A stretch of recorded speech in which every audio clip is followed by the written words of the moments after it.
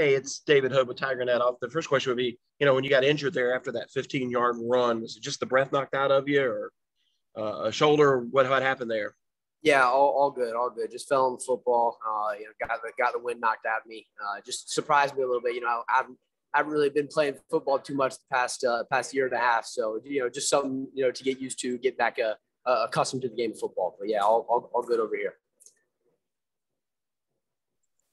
You told me one time during the recruiting process, hey, I may not be a 20, 25 carry kind of a guy.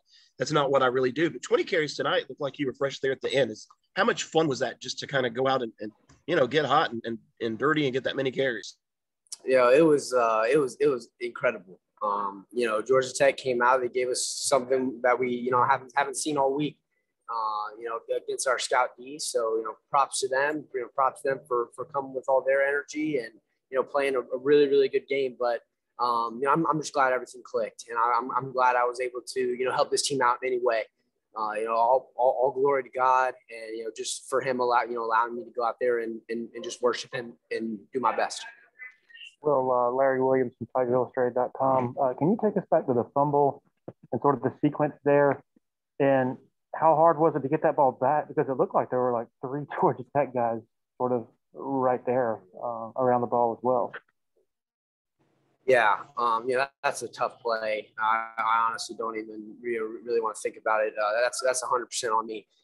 It's a rookie mistake, and I'm glad that the outcome was what it was, because I'm able to just learn from it and move on, and not let it happen again. But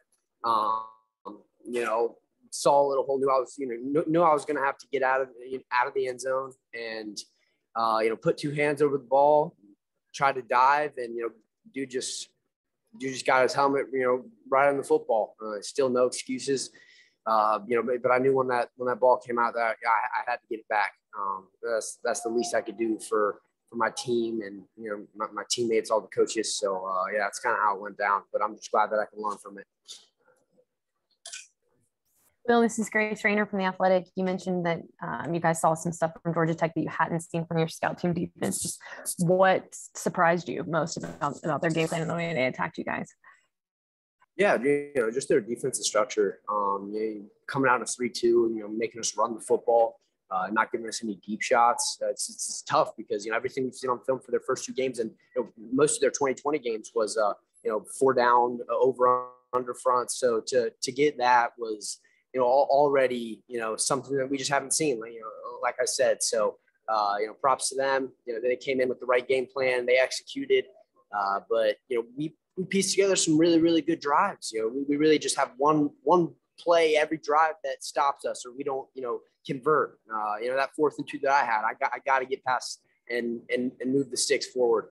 So, I think this offense is just one play away from really becoming great, and we're right there, and I think we can really get there as long as we take our mistakes and continue to progress on it.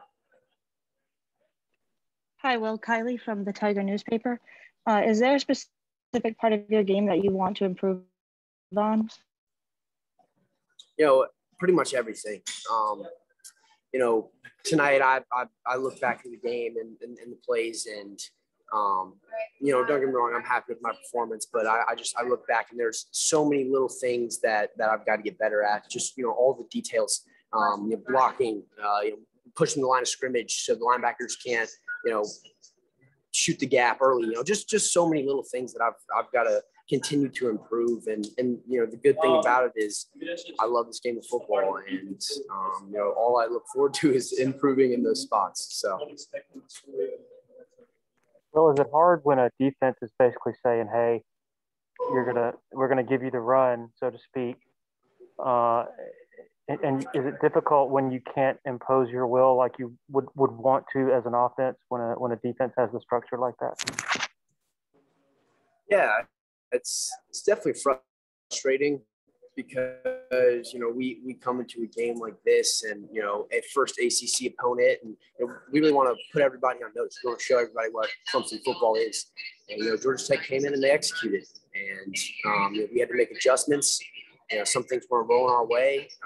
We weren't helping ourselves in some scenarios either. So But like I said, we're really just one or two plays away on each drive from putting more points on the board. There's so many points left, off the scoreboard for us, and those little details just goes to show you that one little thing could account for a touchdown. So.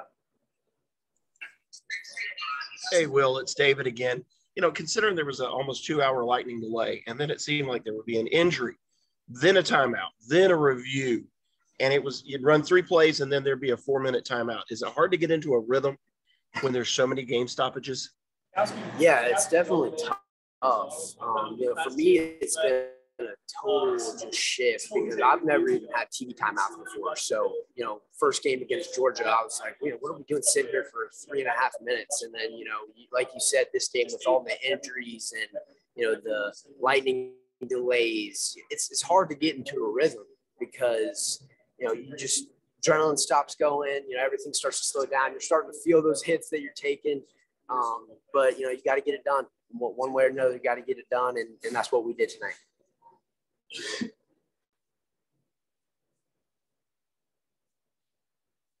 Any other questions for Will?